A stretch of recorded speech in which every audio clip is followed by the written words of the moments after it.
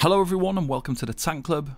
I'm TC Lee and today I want to show you a nice little trick for how to crowd control enemies with an immobilization on all classes.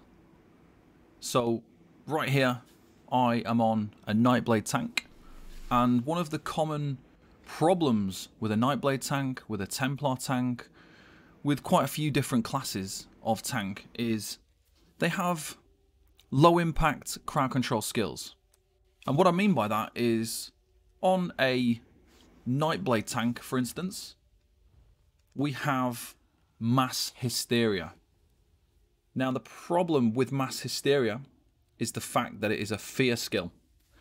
And the reason why that's a problem is because when you chain in an enemy with Silver Leash, you can then not fear them. You are not able to fear an enemy that has recently been chained.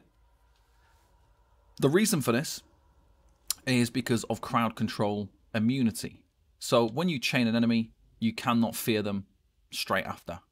So what that means is when you pull in a bunch of enemies in an ad pull, they could potentially run off, because now we don't have a chain taunt, so the enemies aren't going to be aggroed to you, and you don't have an immobilization skill. All of a sudden, you can pull a load of enemies in and they run straight off again.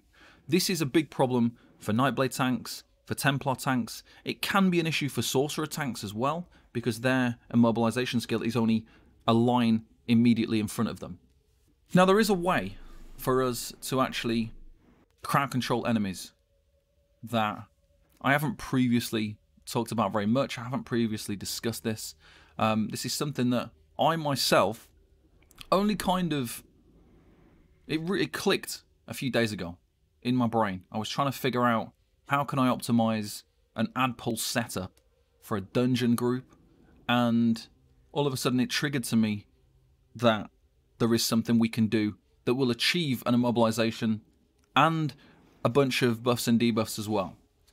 So for a Templar tank as well, you would probably use a really expensive stamina skill, which is Turn Evil. So this is, again, 3,600 stamina to fear enemies. It's going to fear enemies. So now, on pretty much any sort of dungeon build, this will be a pretty standard back bar. So you'll have your range taunt, you'll have your crowd control skill, in this case mass hysteria, you'll have your blockade, you'll have whatever skill here, so usually balance or something along those lines, you'll have your chain and then your ultimate. Now, one thing we can do is we can use impulse as a crowd control skill. And the reason why is because as a tank, you are going to be using an ice staff on your back bar. Now if we look at impulse and the pulsar morph, if we look at what it says here, the new effect applies minor mangle to non-boss enemies, reducing their max health, triples the chance to apply the respective status effect. By using an ice staff, this means we're going to increase the chance to proc the chilled effect.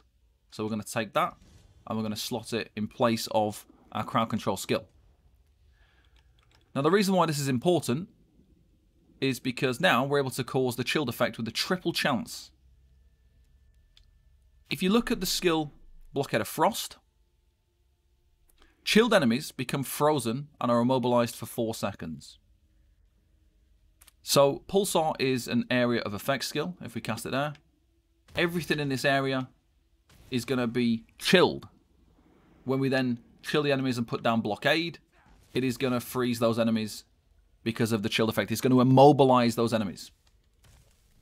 Now, to make sure we can get the chilled effect every time with Pulsar, there are a few things that we need to do as well. So in terms of our destruction staff, we need to make sure we've got elemental force. Increases your chance to apply status effects by 100%. You also want to look into your champion points, and in the blue champion points, you want to go up to extended might just here. You have to put at least 10 points into piercing, and then you want to get the 40 points into flawless ritual, which is going to increase your chance to apply a magical status effect by 30%. A magical status effect includes the chilled effect.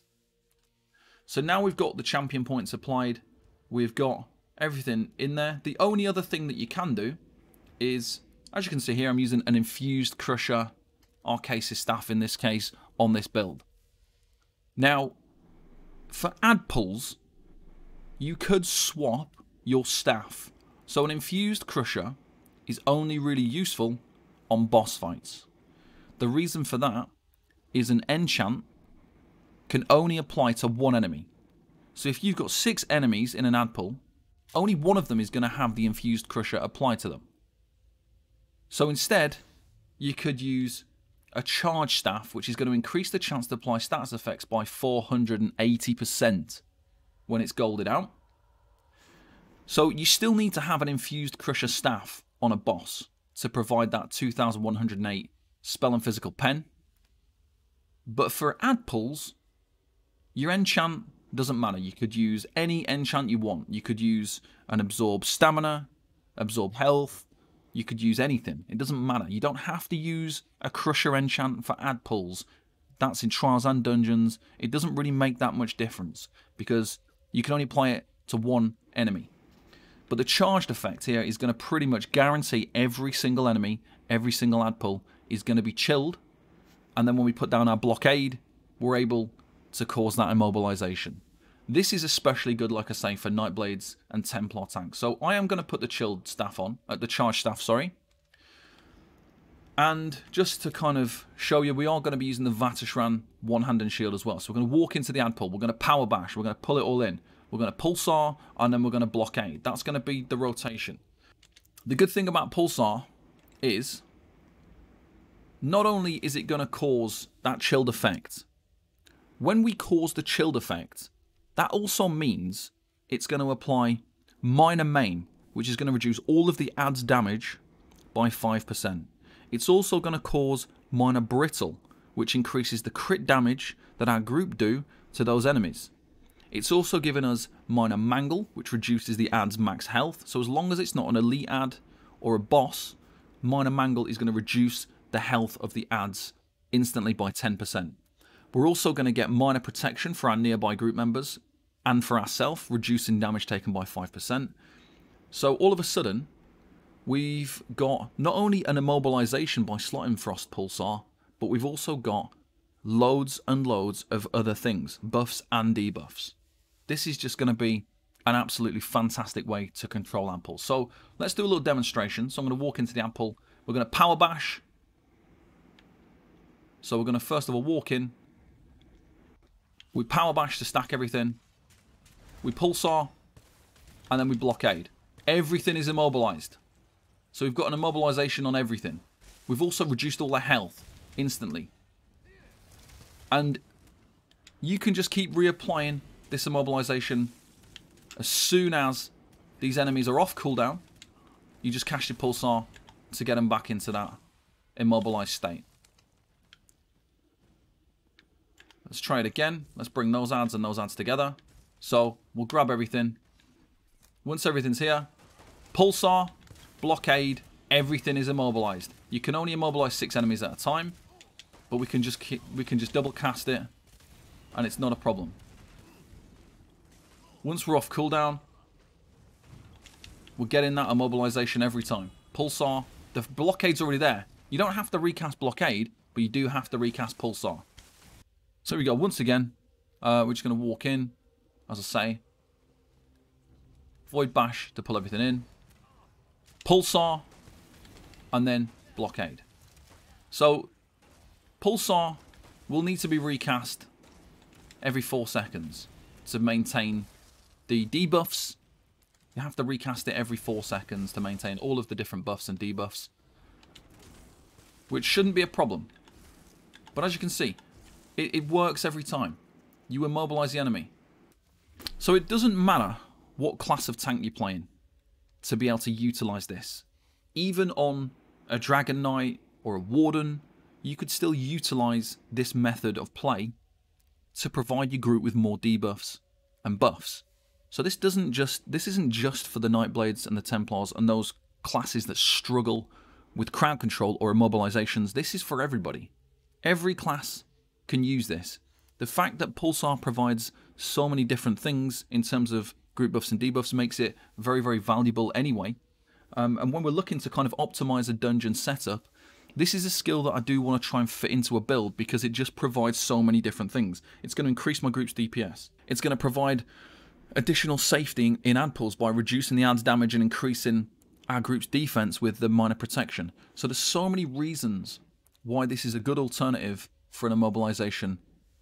And the fact is, it's not taking up a bar space. It's not taking up a bar slot for something more useful.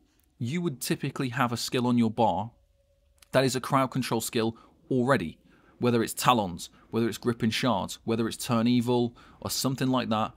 You're going to have one of those skills on your bar anyway. We're just simply replacing it with pulsar, which is providing a lot more buffs, and we're using the blockade. The fact that blockade immobilizes chilled enemies is how we're able to benefit from this. So as you can see there, chilled enemies become frozen and are immobilized for 4 seconds.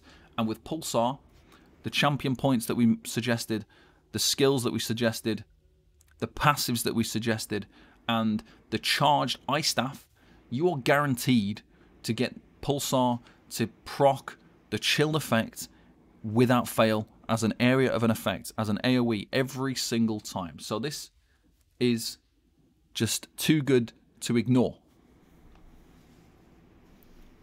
So I hope you found this video useful. Let me know how you get on utilizing this yourselves, guys, within some dungeons. And thank you very much for watching, and I'll see you next time. Bye-bye for now.